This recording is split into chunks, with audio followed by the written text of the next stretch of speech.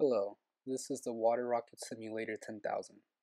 The Water Rocket Simulator 10,000 is meant to be a useful simulator that takes stats of a water rocket, such as mass, size, water volume, etc., and gives the user approximation of heights, velocities, and thrust force. The software is aimed towards younger audiences who want approximations of rocket stats before an actual launch, and thus the outputs are relatively simple to understand and use. Taking a look at the script the program will follow, we can see the first section will ask for various inputs for pressure, diameters, water volume, etc. These inputs are all meant to be fairly easy to measure in real life. The next section in the code displays various errors if an input is not within range. This model is only meant to be accurate for the ranges specified, and those values outside of the ranges will receive errors. Moving on to the first call to a function, the volume function.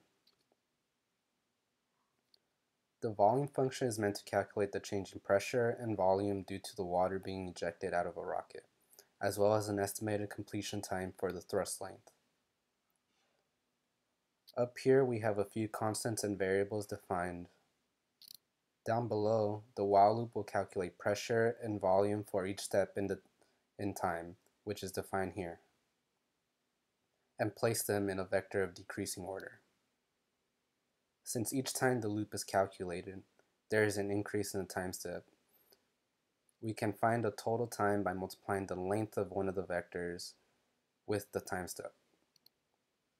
The calculations here are found through a form of Bernoulli's equation based on theory by Professor Peter Nielsen.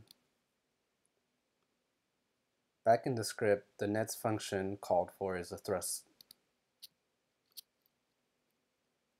This function will use the pressure and nozzle diameter of the rocket to calculate the changing force of the ejecting water. Since this thrust force is based on the pressure input, it will also be a vector of the same length as the pressure vector, with the same time step in between values. Back in the script, the last function called for is the mass function. This simple function will calculate the change in mass as water is being ejected out of the rocket.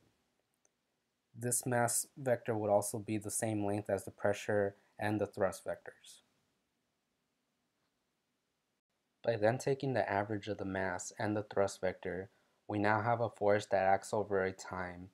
We can then use impulse momentum to find the final velocity at the end of the thrust phase. After the thrust phase is completed, we now have a rocket that is coasting through the air with just an initial velocity. This then becomes a simple projectile physics problem. We can then make an anonymous function of the height of the rocket with respect to time. We then plot it over the amount of time that before it hits the ground.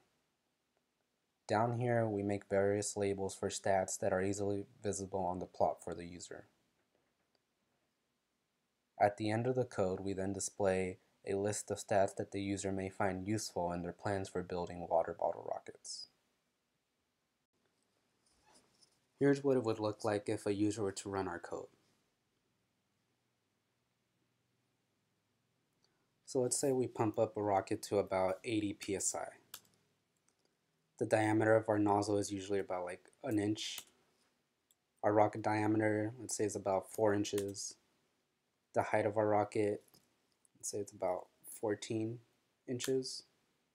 We fill it up with a liter of water, and our rocket weighs about 0.4 pounds. We run the code, and right here we can see we get a list of stats. And then our plot, we can see we get a max height at 3.61 seconds of 209 feet. We can see right here plotted in red is our thrust phase, with the blue being our coasting phase. At the end of our thrust, we're leaving with about 112 feet per second velocity. Down here in our stats, we can see we get a drag coefficient of our rocket about 0.39.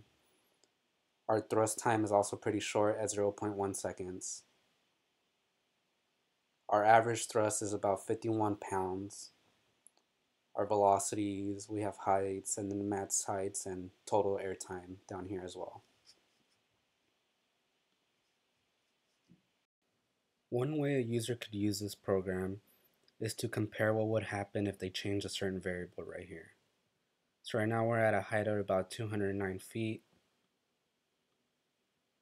Let's see what happens if we change the weight of the rocket and bump it up. So we're going to have the same pressure, the same diameter nozzle, same of the other stats. Put them all in. But for the weight of the rocket, let's see what happens if we bump it up to about a pound.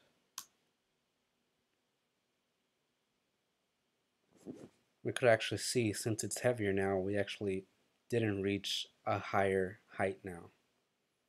Our thrust values also change, our velocities. Users could go back and forth and compare what changed, what didn't change, if it was beneficial to them, or if they should have stayed with the lower weight.